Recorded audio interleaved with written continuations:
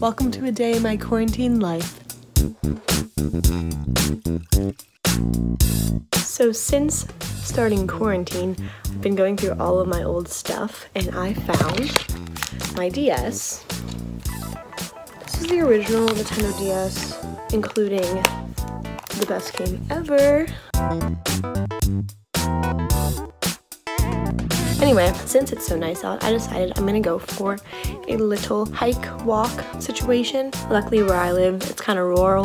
That's so hard to say, rural. So I can easily go get on a trail and be secluded and get my exercise and be outside. That's what I'm gonna do today.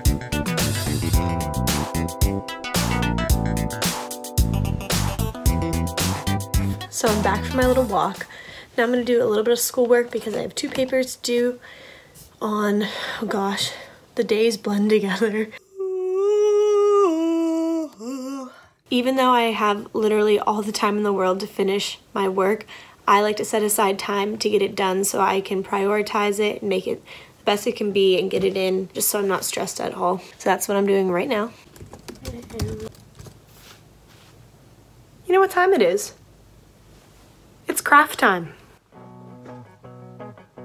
Today we're going to be learning how to make a beautiful mask like this one. You're going to need a bandana or anything that's 100% cotton, an iron or a straightener because I couldn't find mine, scissors, a roller, and needles and thread or a sewing machine. So first of all, double up your fabric so it's 2 layers.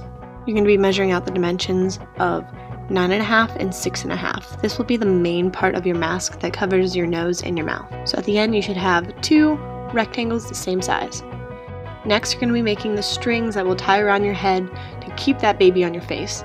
If you don't want to make strings like this, you can totally use elastic, you can use clean shoestrings, whatever you want, but the dimensions are on the screen if you want to do it this way. And if you decide to do it this way, you're going to want to make those edges nice and crisp, so you're going to fold them up like a little burrito, like this. 1, 2, 3. Fold it up and give it a nice press either under your iron or your straightener. Honestly, the straightener works really well for this. I don't know.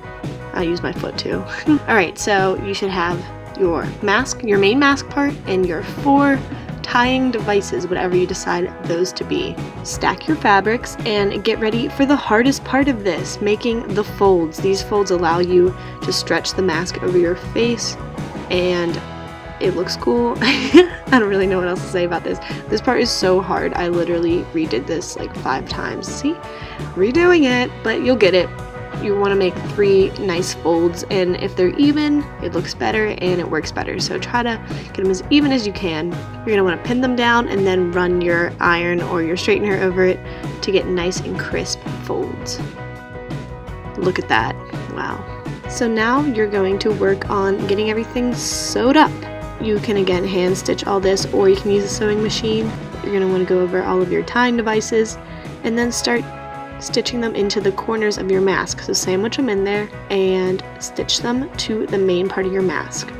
So the very last step of this process is actually sewing both of those rectangles together. I like to make my edges nice and clean so the edges don't fray. I will fold over each little corner and sew them down.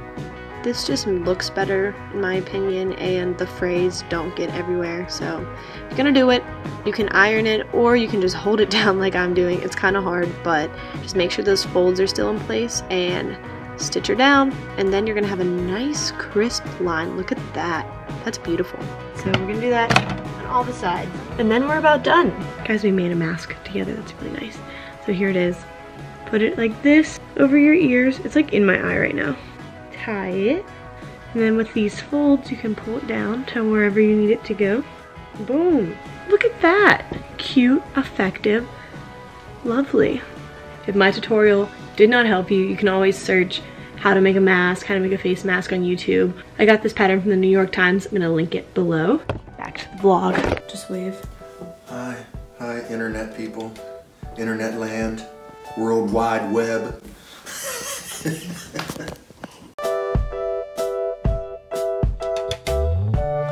Whoa. Hey guys, I'm back. I just finished dinner with my family. I'm in my PJs and I'm gonna finish this schoolwork, get it all submitted, and then I'll be done for the night. In honor of Zoom, I thought it was only right to film my outro with my webcam, so here we are. I hope you guys enjoyed this vlog. If you want to check out some of my other videos, here's a link to my personal channel. I hope you're all staying safe and getting used to this whole quarantine lifestyle that we all share now.